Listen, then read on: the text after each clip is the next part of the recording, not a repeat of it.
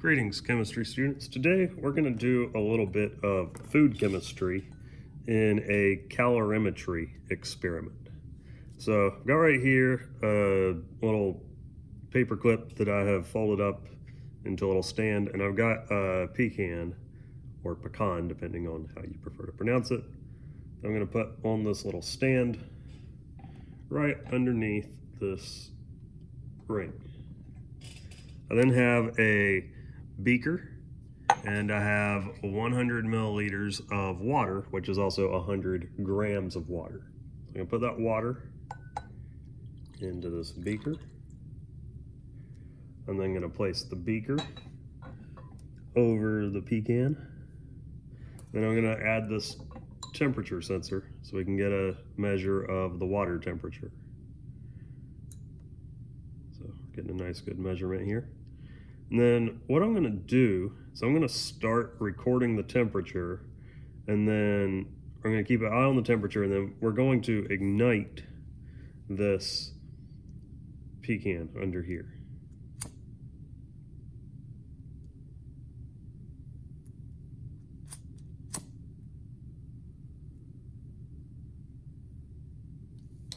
All right.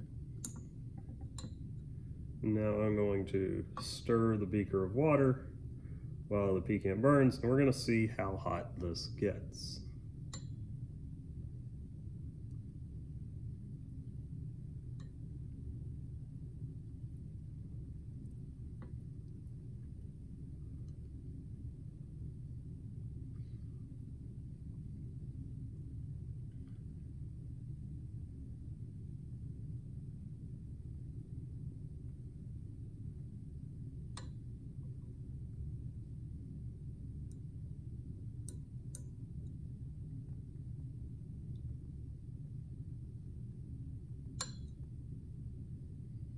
In case you're wondering, it smells terrible. Also, do not try this at home.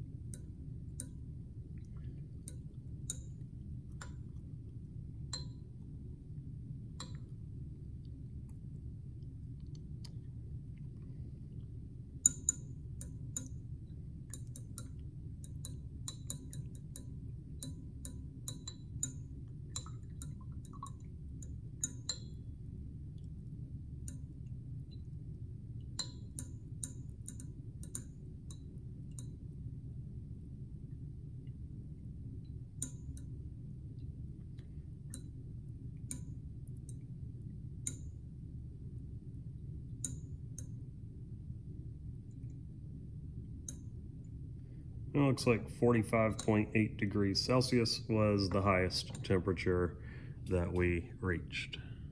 I want to go over a few calculations with you about the lab demonstration that you just watched.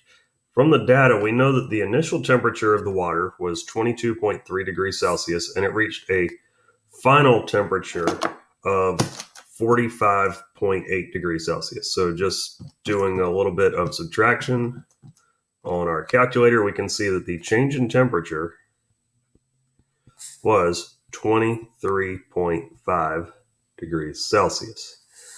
We also know that we were working with 100